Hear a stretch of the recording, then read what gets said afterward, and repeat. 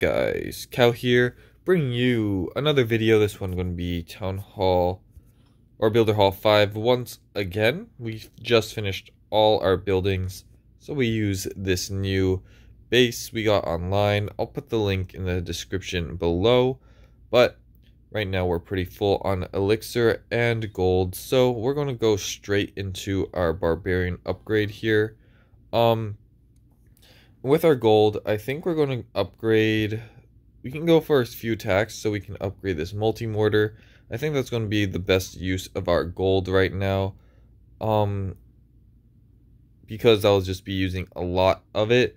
We could be going for elixir collectors for the 5 hours. But I think we do just kind of want to get our defense up a bit, just so that we can get some more trophies, getting us more loot overall. So we're going to go and hit one raid, hopefully get a dub with this new base. And yeah, just with this new base, because we usually don't get that good of raids in the beginning, but that's usually because our base was a bit weak for the amount of trophies we have.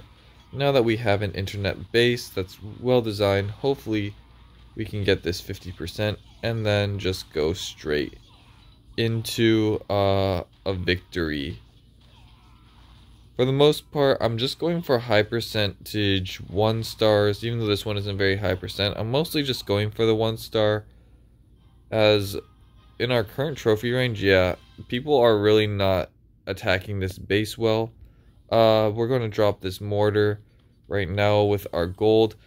We might lose a few defenses now that the mortar is down. The mortar was pretty important to our strategy, but we're going to keep on trying to get these 50% and getting a consistent 1 star. And that's kind of what I'm thinking is the strategy right now, especially with our barbarians and this low, and with how difficult it is to get 2 stars at Builder Hall 5.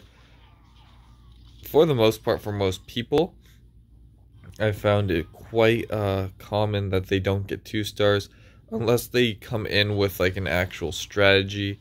Here we have someone with a battle machine. We don't have our battle machine yet, but if you see again, we are not having an opponent that is trying to 2-star us. It seems once again we're having a 1-star battle, which we're going to be losing. If we had the multi-mortar, we definitely would have won this one, but we knew that going in, that upgrading the multi-mortar might make it a bit difficult for us to get our next victory, and that's just how it is. They're going to end with 70 something percent, 73, and I don't think they'll get much more percent, but we're going to end it on a loss.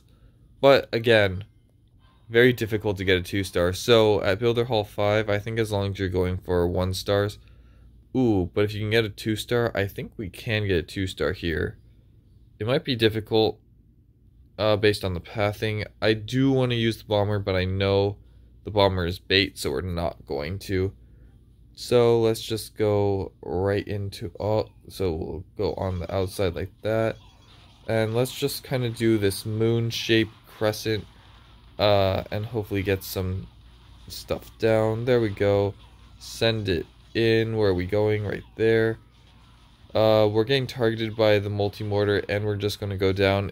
It is a bit just too difficult, I think. And of course, with better attack strategies, like probably if we had our bombers maxed, if we had all our troops maxed, it definitely would be a different story, but we're rushing, so we don't have that, what's it called, privilege to do it. We have a person coming in. This is going to be our first 3-star. Our opponent is going to get a 3-star on this base. Again, because of the multi-mortar, we were getting 3-starred before getting the mortar, and once we got the mortar, that was what was, like, really defending us against those 3 stars. And now that we're upgrading this again, we're going to be struggling a little bit, but like all things, you should upgrade, and with upgrading comes what's it called, just like in your home village, comes with the what's it called, the negative part of course taking harder defenses and getting kind of rolled. And that's just kind of what we're gonna see here. If we take another loss, I'm going to just cut the video short, just so that it isn't just a bunch of losses now that we're upgrading the mortar, because we did what we wanted to do this episode, upgrade those two things. Then once those two things have been upgraded, oh, it looks like we might get a defense here. This is not looking too good for our opponent. That mine did not kill the archers, unfortunately. Oh, but the battle machine is running away, so we might be able to take out these archers. Ooh, it doesn't look like we will. Our archer tower was a bit slow on that, so without a battle machine, without the multi-mortar, I think we're just going to call it here. Not going to go too much into our next attacks. We're just going to show the progress that we're making right now. 1 day upgrade with the barbarians. Once the barbarians come, we'll have another 15, that's 50% increase on our armies. And we've been getting pretty easy 50%, so now it's going to get even easier to get those high percentage 2 stars. And then once this is done, we'll definitely go into our cannon carts and our hero here. So that is going to be our plan for our elixir. We do need to start using our elixir for the gold storage. Where's the gold storage? The gold storage is here. We need to use our gold for the elixir over here, but I think this is our best upgrade right now. As time goes on, we're going to upgrade probably not the guard post. The guard post is nice for distracting, but I think we're going to start upgrading these archer towers, or yeah, probably the archer towers.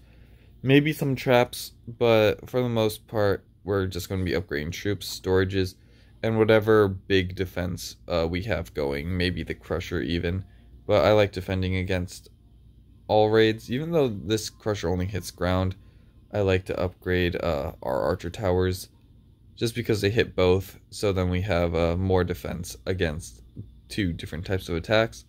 But that is going to be the video for today. Hope you guys enjoy, and I'll catch you on the next one. Peace.